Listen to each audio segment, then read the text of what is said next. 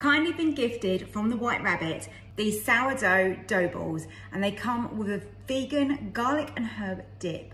I cannot wait to try these. Let's do a taste test. Dough balls are gluten free and they come with a garlic and herb dip, which is plant-based. It says go on, get stuck in. I love that. Here are these beautiful dough balls. They are frozen, by the way. I've got some hot water here, so I'm just going to pop the dip in to defrost straight out of the oven. For a start, the dip smells absolutely amazing. Let's give this a dip. Oh, look at that.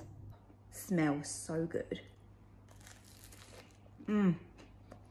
Wow. They are crisp, but super fluffy on the inside, which is just exactly how you want them. And that garlic butter, it's not butter, but it tastes like butter.